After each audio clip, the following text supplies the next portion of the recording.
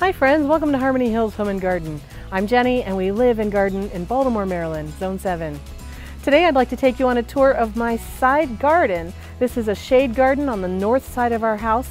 It's the first one I started developing when we moved into the garden, and it is the one that I spend the most time looking at as I enjoy my coffee in the morning. Come with me and let's take a look in depth at all the plants on the north side shade garden.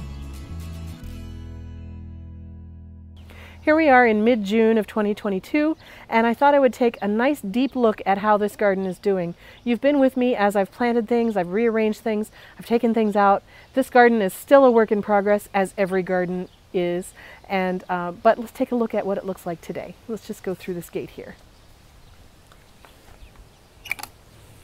There we go. So just to orient yourself, we're here on the north side of the house. The house is right there. We have a nice little porch here that we enjoy our coffee, and the dogs sit out with us. And so this area here where this flagstone pathway is, this is what I call the north side garden for obvious reasons. On the north, it's on the side. So let's just look at everything and see how it's going. It's really lush. It's really thick. There's a lot of places where you can't see mulch, which makes me happy. And my plan for putting in a lot of varying textures of green is somewhat working. In some spaces it's working better than other spaces.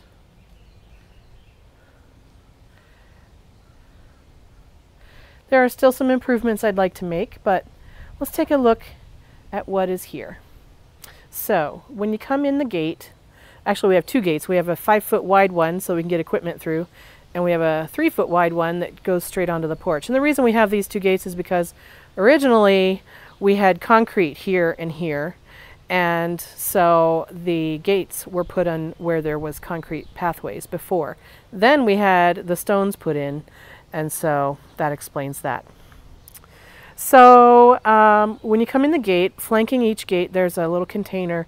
These containers have green velvet boxwoods in them. They're very small. I got them as $10 plants last year, and so they're steadily growing. They did put on about 2 or 3 inches of new growth this year, and they're very soft. I like them a lot. I don't have them clipped very tightly. I like them the way they are right now. Over here on the front of the fence, I've got some Brunnera. I don't know what variety this is. This was given to me by a friend.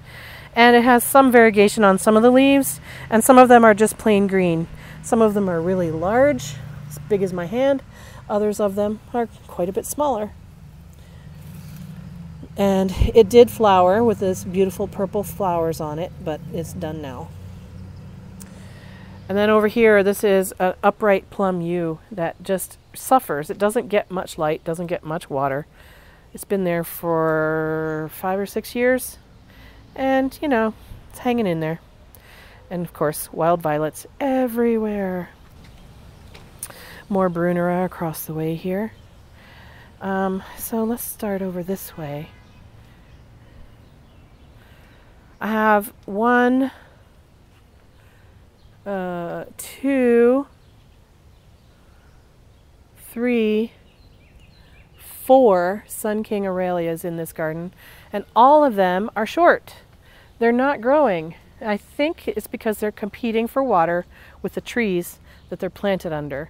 So I still have to put irrigation in this garden for the purpose of watering my Aralias and my Hostas so that they can get more to full size. Also my Astilbes. So I'm going to be putting that in, and I'm hoping that that will help these Aralias get bigger. But I like the chartreuse colors of them that pop throughout the garden. Here's some more Brunnera over here. I had some pink forget-me-nots in this area before, but they're done. Daffodil foliage still dying back, so I haven't cut it yet. This is an Astilbe called Sonny Boy. I planted it from bare root last year. It didn't flower last year, but now it is flowering, and I'm really happy. Look at that bright pink color. It's pretty. And then these are going to be blooming in the next day or two. I have a collection of hostas here. I don't know the name of this one. It's the biggest one. Huge leaves. This is a Halcyon, the same as what's outside the gate. This is Some in Substance, and I don't know the name of this one either.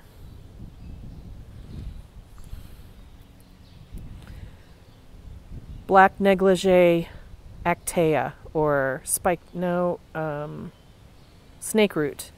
Yeah, Snakeroot, Black Negligee. Dwarf Alberta Spruce in a pot. And then we have some Goatsbeard here. This has been there for 2 years, I think, and this is the first year that it blossomed. We got these pretty tassely blossoms here. These were white, and they've gone over now to seed, so I'm hoping it will reseed in this area and give us more. There's another one that didn't blossom this year. Also back in here we have some Ostrich Fern. There's the Spikenard, more ferns, and then back there we've got some Hellebores, and I don't know the varieties of those. Those were gifts. And we've got some common Nandina.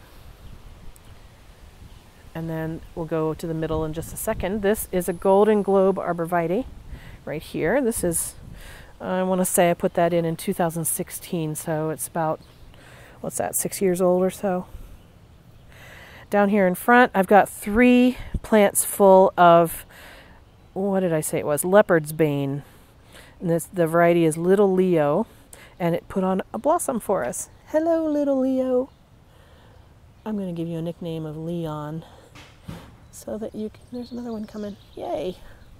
Are these going to blossom? Let's look. I don't see any buds there. I don't see any there. So that's a happy surprise. I thought they'd already bloomed for the season, so that's good. This is Hakonecloa. I believe it's all gold. I'm not exactly sure.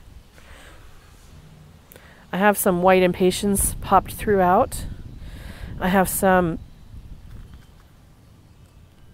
Pigsqueak or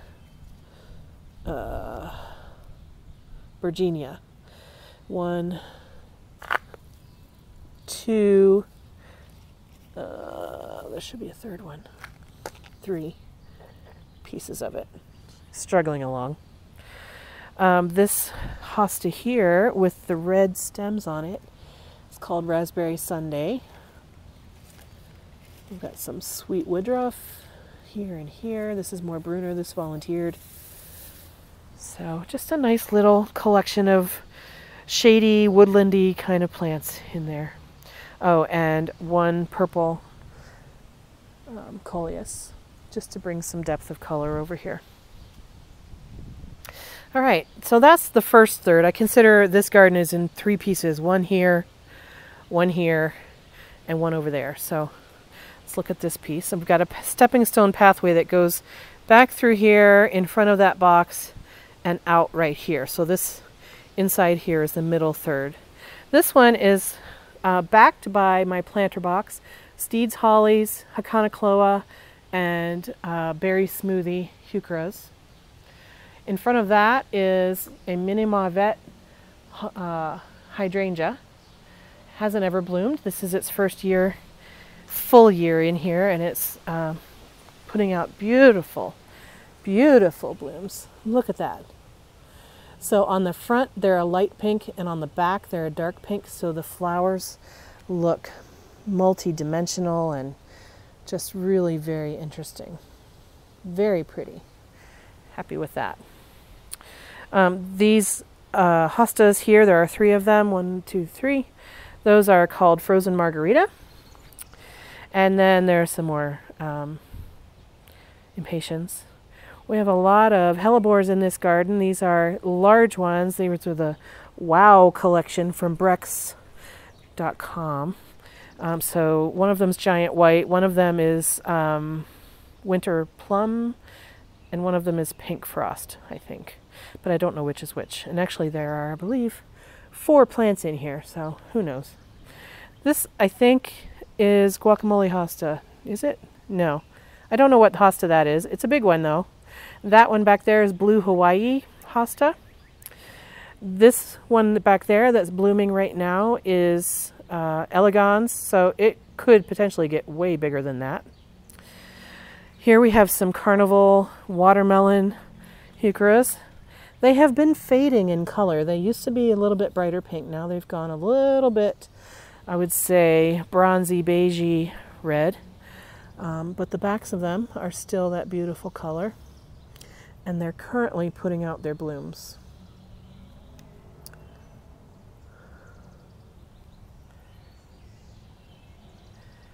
This is a guacamole hosta, I know. I don't know what this variety of hosta is, but I like it. Here's my container that I recently showed you how I planted it up. This is a volunteer Japanese maple that my friend gave me out of her yard.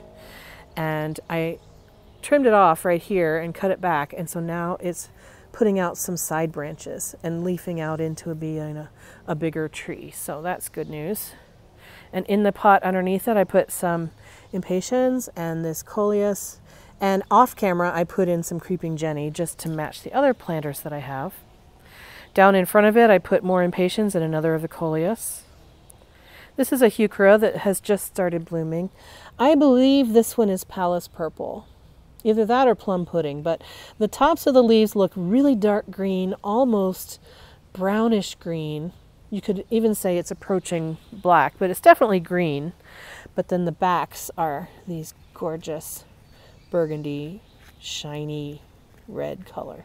So pretty, with red stems, and the flowers. Stems are red with the pinkish and whitish colors on the flowers. Just so pretty. And I like it right next to these heucheras, whose names I forget. I'm very sorry. But they have the veining that's burgundy on the green leaves. The backs of these leaves are basically plain green. And they are just finishing flowering. Their flowers have already gone to seed, as you can see. But they're very prolific flower stalks on this set of 3 plants there. This is a double bloodroot my daughter-in-law's mom, Judy, gave me. And it's got beautiful leaves on it. I love the shape of these leaves, and the size is impressive as well. They bloom white, double flowers, low to the ground, early spring. And then back this way, we've got some Astilbe. These are Visions, pink and red Visions Astilbe. Let's see what else. Let's just take a closer look at this planter box. I do have 2 tassel ferns, one on each side, but they're not really thriving, I would say. But the heucheras are doing nicely. Again, some of the older leaves have faded, but they are putting out newer, younger, brighter leaves as well. So I could trim these off and get a brighter color. And they also are blooming right now. At least one of them is. All right, let me come back out. All right, so that was the middle third of this side. And now on this third of the garden, we have in the front here, this is epimedium. This is pink champagne epimedium. And it was beautiful. I want to get some more of this in my life. I'm going to see if I can divide this up to spread it around a little bit more. I looked at the garden center where I had bought it and they didn't have any more. So maybe next spring they'll have it again. I don't know. This is the same spirea that's out front in 2 big clumps out front. These are just small pieces of it and they're not really thriving here. So I'll probably take them out of here and put them somewhere else. I keep saying that. I haven't done it yet. Here's another hosta whose name I don't know, and same there. I don't know that one. This one I think is Patriot or Minuteman, one or the other. I know it's one or the other, Patriot or Minuteman. Here's another of the Coleus, and it's been kind of engulfed by the plants around it, so it hasn't really grown a ton. These are all Rudbeckia, Goldsturm Rudbeckia, Black-Eyed Susans, and they do flower here, but not very prolifically, despite what they look like. They look healthy now, but when they start to flower, it's sporadic and sparse, so I would like to move these plants to a more sunny location. Back there somewhere is a winter gem boxwood. There's my Sun King Aralia, or also known as Spikenard. And here's the other one of them. This is the shortest one of all. Poor little guy down here. There's another Coleus back in there. And this hosta, I don't know its name either, but it's a pretty chartreuse color. There's a Henry's Garnet Sweet Spire. I got questions last year about wasn't this too much shade for it, but no, it grew nicely and it blossomed all over it. So it seems to be happy in this location right under this tree. And then here are two more Nandinas, common Nandinas or domestica. I have a house plant, that's an asparagus fern, on a plant stand there just to bring some height to this section of the garden. Here's my Harry Lauder's walking stick, or my contorted hazel tree, and I love it. I recently gave it a little bit of a cleanup down here. It had a lot of suckering going on, so I've exposed its legs again. I trimmed up off the ground a couple of branches, and I took off a branch from right here that was coming out into the walkway too far. But I love this plant, and I'm eager to see how it continues to grow as a small tree in this garden. All right, so from this tree that way I consider to be the patio garden, which I will cover in another tour. So let's turn this way and look here. I've got several of these hostas that are, I believe, Hosta lancifolia. They're very common. They're the first to emerge in my garden. They're the last to die off. And they fill in gaps of greenery where I need something green but didn't have anything. I had lots of these when we moved into the house. They were here. And so I use them as space fillers. So when you see this Hosta lancifolia, please know that it's only there because I didn't have anything else to put in. So these are some Autumn Joy sedum that are doing well. This is a Sargent's juniper. I think it needs more light than it gets. It's very sparse here. Impatiens, another of the hostas. Here are my oldest hellebores that I have in the garden, and they're doing very well. Look how thick they are. They're each like 2.5 to 3 feet across and just gorgeous. These readily volunteer. I can pull babies out from underneath them every year, and I need to do that again this year. Japanese painted fern, looking nice in there. More hellebores. This is a newer one. This is only 2 years old, I believe. This is great white, I think. Guacamole hosta. It probably needs more room than I'm giving it. I should probably thin out this bed a little bit to give everything a little bit more room. This is an impressive weed of some kind. Get that out of there. This is Astilbe. I think it's called strawberry something, strawberry sundae, strawberry ice cream, something strawberry for this Astilbe. And it's been here for 3 or 4 years and it has never bloomed, so I'm excited to see that it's got bloomscapes on it now. Another Sun King Aurelia on this side of the garden. Again, it doesn't get very tall, so I'm hoping to figure out why. Another of the hostas, another Japanese painted fern clump. This is a June hosta, and I really love this one. I love the blue outside and the green inside of it. This is more of that same Astilbe right there. There's more of it here. At least I think it's the same variety. It might be a different variety. I'm not sure. But it's also going to bloom, so that's exciting. More painted fern, another Coleus. This is a Pulmonaria. This one is called Moonshine. This is the only one that I've not killed yet. I did buy a new one that I haven't planted yet, so I'm hoping to have actually success with 2. We'll see. Here are the container plants that I put together recently. They're starting to fill in. The creeping jenny is starting to creep, and the hostas are blooming now. And the Coleus have started to grow, and the impatiens are filling in as well. So I think that these have turned into a successful planter. I like the way they look. And now you can see why I added creeping jenny into this container, just to tie it together a little bit. All right, over here. Here's another hosta whose name I don't know. Same thing here. I don't know the name of that one. Lancifolia, big placeholder hosta. This is some Brunnera. I think this is Jack Frost. Pretty sure. Not 100% sure, but pretty sure. This hosta, I don't remember its name either.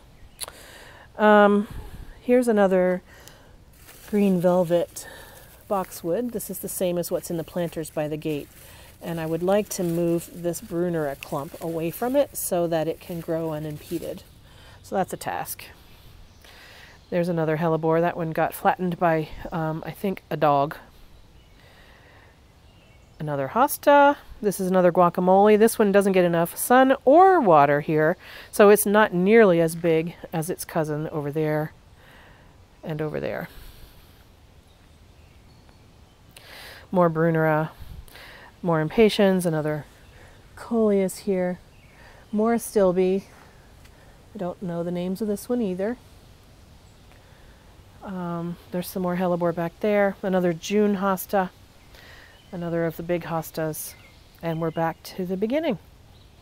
So that's the side garden, the north side garden. I've been gardening in this space since the day we moved in. Literally, the day we moved in, I started pulling weeds.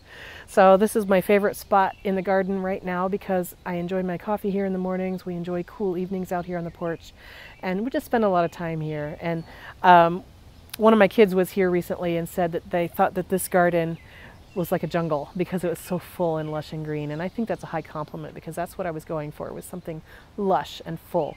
And shades of green. If there's color other than green in here, it's white. And if there's color other than green and white, it's pink in this particular garden. That's another reason I want to get those black-eyed Susans out of here. It doesn't match my color scheme.